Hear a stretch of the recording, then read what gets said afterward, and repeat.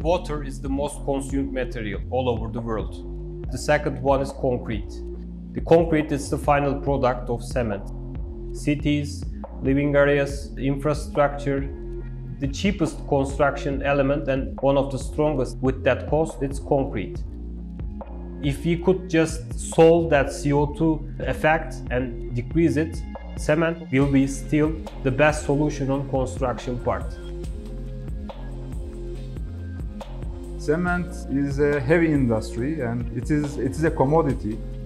There is a huge competition in the market. So in order to differentiate from the competition, you have to do something different. Cement manufacturing is an energy consuming industry. At that point, efficiency is really critical. If you consider the cement process, we are emitting a large amount of carbon dioxide, and if we can optimize and get the stability of the process, the impact to the environment automatically decrease.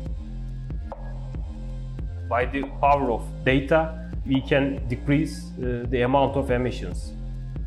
That's why we heavily invest in this AI and related technologies.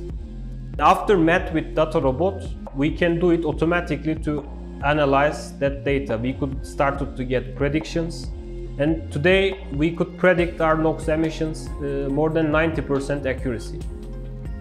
By the help of AI to optimizing our clinker consumption, we could decrease CO2 emissions. 7,200 tons less CO2 emissions per year, only by decreasing 1% on clinker consumption.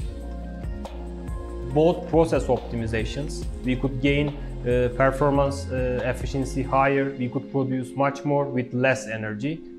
This is also impacting our relationship with consumers, because the more stable production we get, the happier they are. So this is a win-win for us. AI and related technologies for OYAK, it is not just another fancy tool that's nice to have.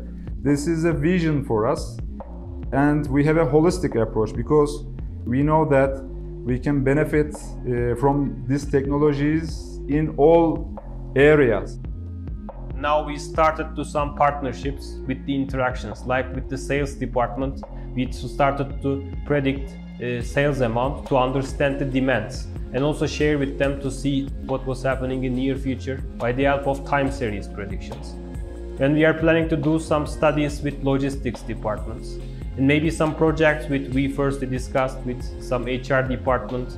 People are actually asking for some insights. So this is one of the motivating parts of the journey. Right now, I think I am somewhat a citizen data scientist.